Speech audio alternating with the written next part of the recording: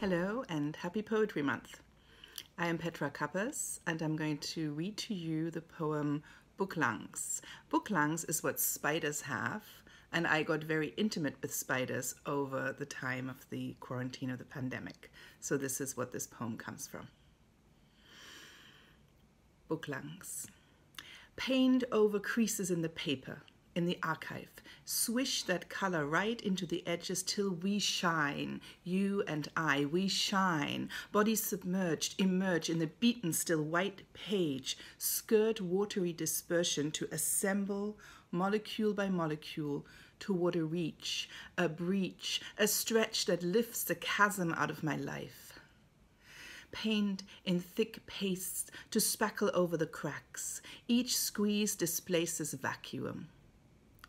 Tiny spider finds a new home as the thickness rolls, licks, and blobs. The hollow bursts into contour, texture. With each breath and slap, it swells and hardens into new land, fit for a tender foot or tendril. And then there are hills and plains, and the plants I knew by the ditch's side, and the weight of the kohlrabi head in my hand, and the feel of the rusty, dusty grid shielding the station of the cross out there, in the middle of the field. And there was the witch's leaky gondola, in an ancient castle never found again, the thicket that never appears again, a mirage on the field grounds, a flat horizon falters against my sense memory. Pain thins, paint thickens, a wash of memory glistens on the land. Unsettled, the sediment stirs into a new pattern.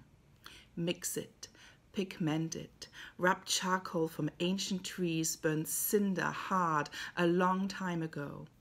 You and I, we build a fire, red-orange blossoms out of old receipts, contracts, out-of-date maps.